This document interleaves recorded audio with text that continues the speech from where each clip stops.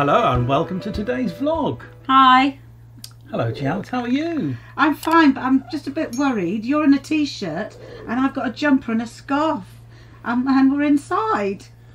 That's because the stove is full. Flipping hell, it's hot. Yeah. If somebody ever says, is it cold on a narrowboat in the winter? No. What we've decided to do, because we're obviously not cruising and it's very cold out there, so we're not going to film outside. We've done a day in the life of, but what that brought up is looking back on some of our old videos, old vlogs that we posted during the last 12 months and what sort of year we've had, our first year of cruising. Ooh. So we put together 2 vlogs, this one and next week's vlog, which is the top 10, but we've split it up into 2 5s. So the 5 worst things that happened this year, or bad experiences. No, experiences we learnt by. Yeah, oh yeah. We always learn from experience. Because they weren't bad. They were just first time to us, and we didn't know how to react or how to solve them. But yeah, you learn by your mistakes and by your experiences. It's 5 of those things where things didn't go according to plan. That's better. Is that it? Yeah. Yeah. And then next week will be 5 things that we really enjoyed. I mean, there's loads more, but we just had to go for 5. We've enjoyed the whole lot. Yeah. The whole lot. Oh yeah. All of it's been a learning experience. Yeah. It's been fabulous, and wouldn't change it for the world. We don't want to be negative and say to you, if you're thinking of buying and living on a narrowboat, don't do it. What we would say though is do lots and lots of research beforehand. Yeah. If you can, go out for a holiday or 2 at various times during the year, and then you'll get an idea of what it's like in the spring, summer, and certainly in the winter. These things are never a guide, a full guide. It's just sort of how we've gone about things, and when you watch other vloggers, it's how they've gone about things, and everybody's different. So starting from 5 all the way to 1, so 5 being our least favourable experience, down to number 1, which is the top of the list. Yeah. And we've got our least favourable. Least favourable. Oh, I see. And then I don't know. How would you word it? Yeah. The lightest one. Yeah. So this is not. So number 5 is not too bad. By the way, we've engaged the services of an American voiceover man to do the countdown. It's news to me. Yeah. Thought you might like him. Oh. He sounds quite sexy, I suppose. Oh.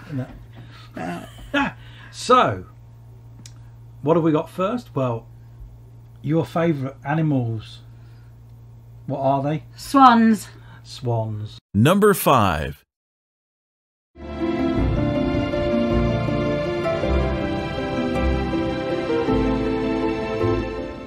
Your favourite, Jam?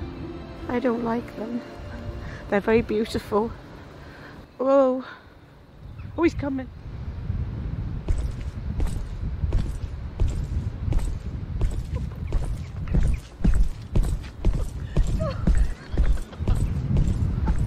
I don't think Jan likes swans.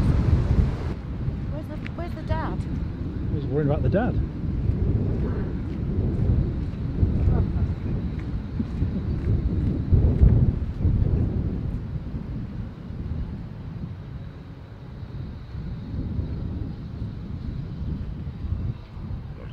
Hello. Well, the boat's being blacked, and we can stay on the boat. Well, obviously while they're pressure washing it and getting underneath, we thought we'd just take a little bit of time out. Hello Jan, you're there somewhere, aren't you?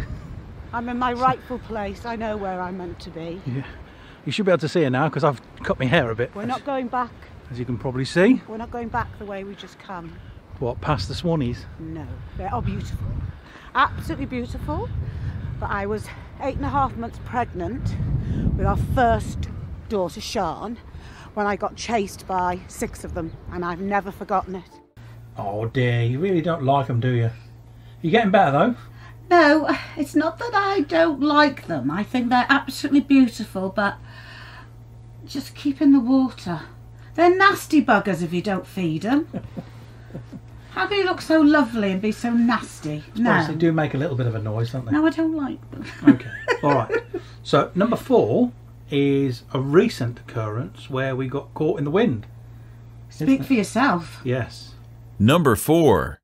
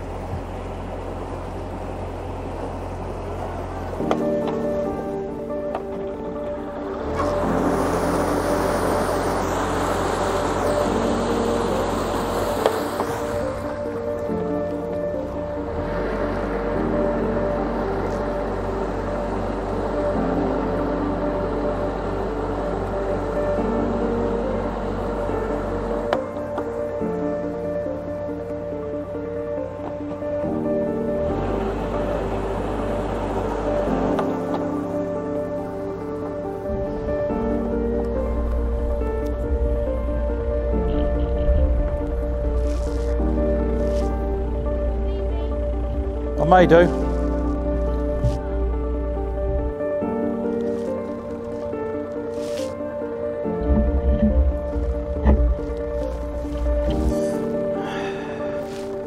Come on.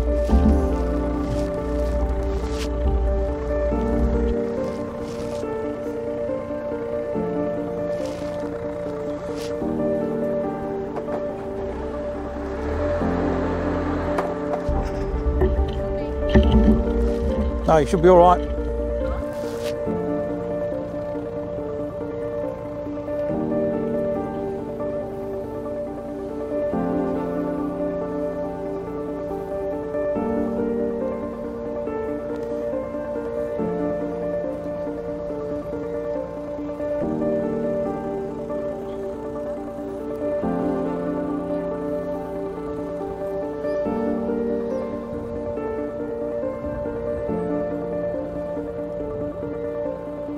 I'm just going to bring the front end round a bit.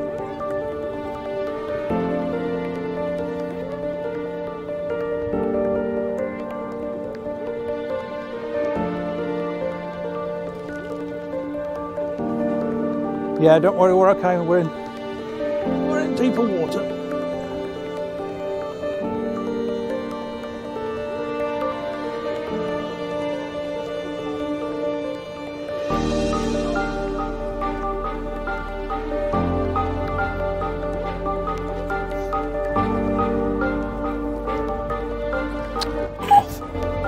Yeah.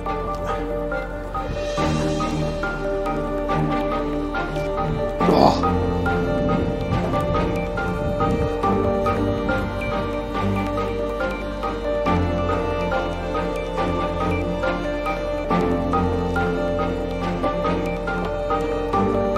Right, forward gear, straight.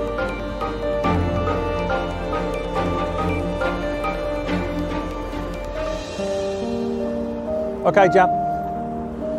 Okay, Sean. Got it, thank you. Thank you very much.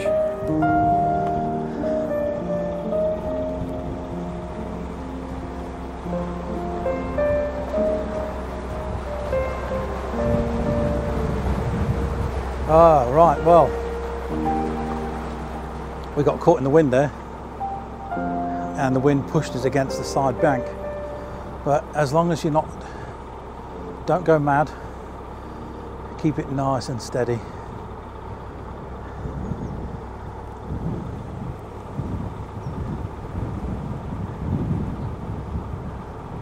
Bit of poling off by Sean and Jan. As you can see, it is extremely windy. The wind can get up at unexpected times. You have to be I know of that. Yes. Like midnight. That's a different kind of wind, dear. Thank you. What are you sure about? And talking about getting stuck, there was an occasion when we first went out and we were heading up towards a set of locks. We'd moored up overnight by somewhere called the Two Boats Inn at Long Itchington. Oh my word. And we felt the boat being, well... No. I was sitting on the settee and slid forward. Oh, that's right, yeah. And I said, this isn't right. And I hadn't even had a gin and tonic. Really? And I slid forward, and then Tony went to the toilet. And when he shut the door, it opened again. And I said, something's wrong here. And that's when we took a look outside. And OMG. Yeah. So this is when we got grounded. Number 3.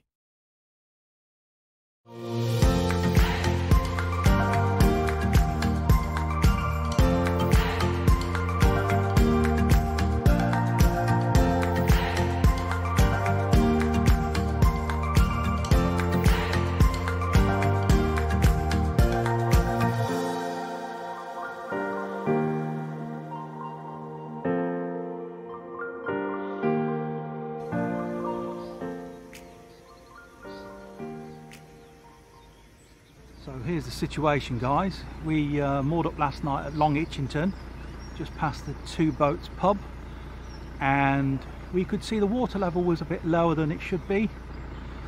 Then we started listing, and the boys in the boat behind us helped us get off because our stern was quite well and truly stuck. We decided to move down here. The levels are obviously low because somebody's left a paddle open or a gate open or somewhere on the flight of locks coming from or round to Long Itchington. We ventured forward to get to Basscote locks, which is where we are now, and we're now waiting for CRT because we can't let any water down at the moment because it will mean the water level will go even further.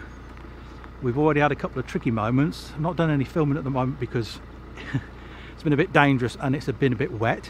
It's still raining, but as you can see, the levels around here are really low.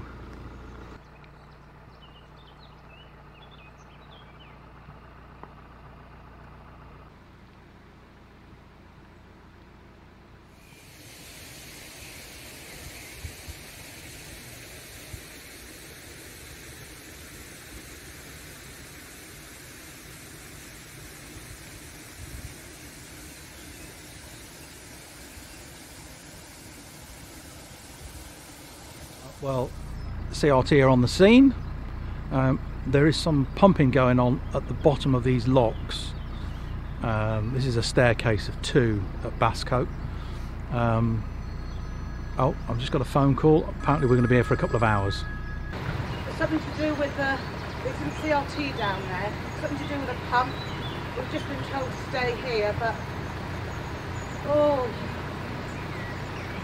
we are going, water really is dropping. So yeah, that was CRT on the phone. Apparently what's happened is the local electricity company are doing some work in the area, and the pumping station has lost all power, or the electricity company have taken the power out of the pumping station, which normally pumps water to circulate from the bottom of these locks all the way up to Stockton locks, which is where we were the other day, which means that whilst there's no power, they're having to do this all by hand. So in other words, filling a lock at the top of the system and letting it run down to those locks at the bottom, which is where we are. In fact, we're going even further lower into Leamington Spa and into Warwick. So that's the update at the moment, and Steve is here from CRT who's going to keep an eye on us. We're currently at a slight angle, only in so much as our bow is at the front of the lock gates and our stern is just by, as you can see, the old lockkeeper's cottage. There's something else we overcame then, isn't it? I mean, you know, just handle these things calmly. That was so frightening because we didn't know what to do. It was the middle of the night. I never thought we've got a flat bottom boat and all you'll do is just sit in the silt. Yeah. You know, you don't think about those. I just thought, especially when the woman was walking the dog and we're going down the centre of the canal and she's saying, "You're not going any further, are you?" And I said, "Why?" And she said, "Wait till you see the boats down there." But we had no choice.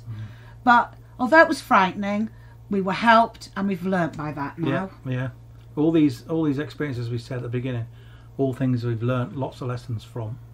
And the next one's quite interesting as well, wasn't it? It was because when you get your boat, and you may be in the marina straight off, or you may go straight out, in which case then every day out thereafter is a test. For us, we're in the marina, so we hadn't really tested certainly the 12 volts or anything else like that. Oh yeah. So this was our first sort of night of, it's going to be 3 nights out, I think. Freedom. Where we went to the top of Foxton Locks from North Kilworth Marina. I thought it was hysterical. It was freezing cold that night. Bless you. No, it was really scary at the time. It's really scary. Oh dear. It was. It was just like, it was something out of like a Benny Hill film. Yeah. It was just me running up and down the boat with this bucket full of burning coal. Bit of cassette. You didn't film all of these bad experiences, did you? No, we were too busy trying to get out of them. That's It would why. have just been bleep, bleep, bleep. Yeah. Yes. Oh. So this is our first night out. Number 2. I have got 3. Oh, still got my body warmer on. But it's not really cold, is it? No, nice weather. So we're off to... We're off to the top of Foxton Locks. We're going to go through them tomorrow, I think, and then on to Market Harborough. That's the plan, but like most things narrowboating, it could all change. And we had our Sainsbury's delivery last night. Yeah. It came and it was brilliant. Yeah. So we're stocked up. We filled up with water this morning, emptied the cassette. So all the domestic jobs are done. Basically, this is a shakedown cruise, I think you could call it. Yeah, we are a bit nervous, aren't we? Yeah, yeah. It's the first time we've taken our home on the water. Yeah. But it's also exciting. Yeah. As we've just bought the boat in January and we haven't actually cruised on it or used it other than in the marina. It was like a shakedown cruise to see how things worked properly. But we did get to the top of Foxton Locks. We got as far as we... Beautiful, yeah. Absolutely gorgeous evening. The sun was out and everything. And we weren't aiming to go down No, Foxton Locks. no. We're going to do that the next day. Yeah. And so we got there and we thought, well, it's a bit chilly. There's snowstorms and all sorts of things. So we lit the fire. Now, our stove also has a back boiler, which means when it gets to a certain temperature, The pump kicks in and sends the fluid. I was going to say water, but it's not water, is it? It's a coolant. That's right, coolant. A bit like you have in an engine, a car engine. And it sends the coolant around the system and it heats up 2 radiators, one that we've got in the bathroom and the other one in the bedroom. And it's been working absolutely fine, no problem whatsoever. When it's been getting up to temperature, the pump kicks in and sends hot water around the system. However, on our first night on the boat away from the marina, we get the fire lit and there's a lovely red glow there, all nice and like warm. my face. All nice and warm. Sorry. Yeah, and we use this. This is show you. This is a temperature thing. If I press that on, I'm not sure whether you can see that, but it tells you what temperature I am. Don't put it on me. Am I I'm alive? hot. Am I alive? I'm Right. 32 degrees. There we go. So we just checked that the thermostat is working by shooting this at the thermostat, and it should tell us about 50 degrees, and the pump will kick in. Got up to 60 degrees, 70 degrees, and we were checking it and going, well, And the pump didn't kick in. So now we've got a hot fire with steam coming out of the back. expansion tank. Me running up and down like a lunatic, and before you ask, no, we didn't film it. No, didn't have any hands left to film it. Panic stations. Oh dear. Well, there we go. There's an experience, isn't it? It was such a shame we couldn't have filmed it Yeah, though. That yeah. would have been just hysterical. But Hopefully we've described it enough that you can picture what was happening. The saloon and the boat was filling up with steam from the back boiler. The stove was getting hot. We were trying to get the hot coals out. bursting up everywhere, all and this then- water. and then putting the water on the bucket of hot coals. Oh my goodness. It was like, as I said, it was like Chernobyl. It was like, yeah, this just, big cloud appeared. And then it all calmed down and it was all okay, but we were just cold that night. Yeah, no heating. So, extra layers. So there we go. What is the top one? What is the experience that really did it for us? The one that was not necessarily bad, but we hadn't done this ever no, on our own. no, We've done it with family years ago when the girls were small, yeah, and it was one of the biggest things that we, as soon as we came out the marina, it was one of the biggest things that we had to do, and I bloody hated it. yeah. You didn't like it at all, did you? No, I didn't. And there was a grey cloud looming ahead. Oh. Hopefully you get a helping hand when you're doing double locks, or I should say wide locks, not double locks, because they're not. Oh yeah, yeah. Double locks you think side by side. These are wide locks, so two boats can get in, whereas a normal lock would be a single lock, one narrowboat can get in. Here a wide beam or two narrowboats can get in at the same time. And ideally when you're going up a flight like Hatton where there is 21 locks, it's called the Stairway to Heaven for a reason, because when you get to the bottom all you can see is sky, isn't it? Oh, it was and we must have picked the worst day ever, because there was nobody coming down, or nobody up. going up, and at the end it started to rain. Number 1.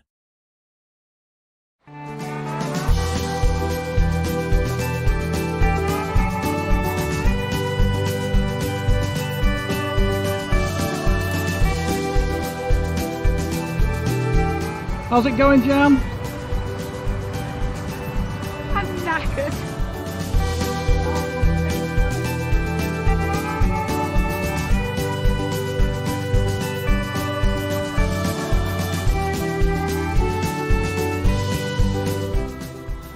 Well, we're nearly at the top, the sun's come out, and I've put my hat on, because this is the hat-on flight, isn't it? Yeah, sorry, it's a cheap gag. So is the Canal and River Trust workshops on our left.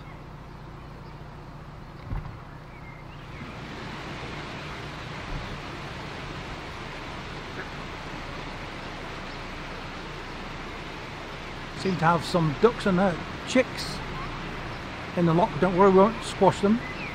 They're not interested in eating the algae off the side.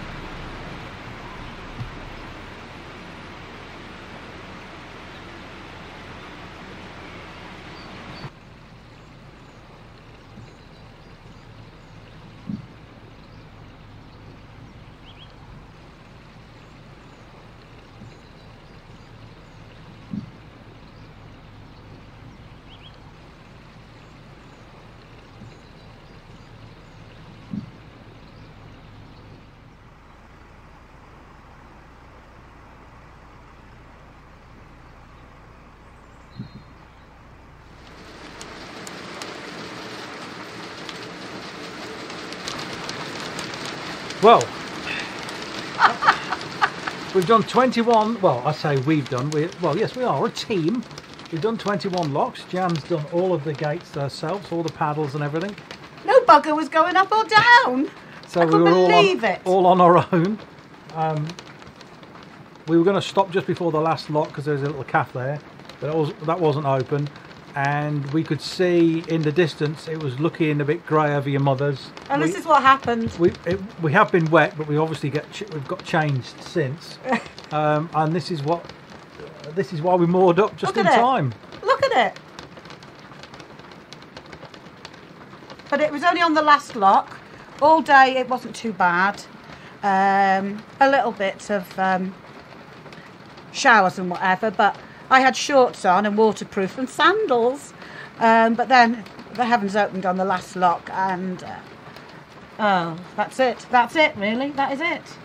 But we're nice and dry now. I'm going to have a nice G&T and a red wine for him. Ah, well, what a top 5 that was. Yeah, they're not bad. They're not bad. No, no.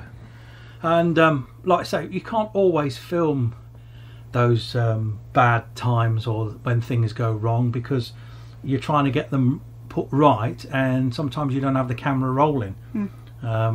And in the case of the Hatton flight, we had been filming the first 19 of the locks or thereabouts, but when it started pelting it down with rain, you can't obviously keep You'd have been wearing the camera. You can't keep the camera out in that sort of condition, those sort of conditions. Oh, I've never seen anything like it. Yes, so there we go. Oh. Anyway, we hope you've enjoyed this top 5. Don't forget, next week we'll have, They get better and better. yeah, the best things we've done Yeah.